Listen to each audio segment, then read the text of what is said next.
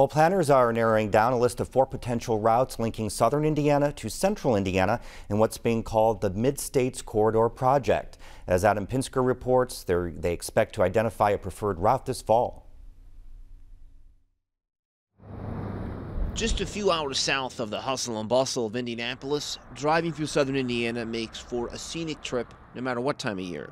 But the rolling hills and farmland will be more accessible in the future with the completion of the Mid-States Corridor. It's travel time, it's logistics, it's connectivity, it's talking about improved connections. And when you have improved connections for both people and goods, it generally leads to more opportunities. There are 4 potential routes, all of them beginning in the southern Indiana town of Rockport and progressing through Jasper. Each proposed route ends somewhere along I-69 between Washington and Bloomington.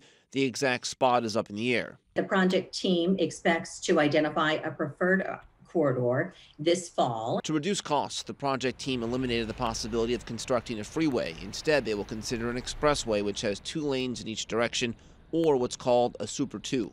A Super 2 is at least 1 travel lane in each direction, and then you would have a passing or auxiliary lane or a wider shoulder where appropriate throughout that route. The project team is examining combinations of alignments and considering upgrades to the existing US 231, which already makes up a good chunk of the proposed routes.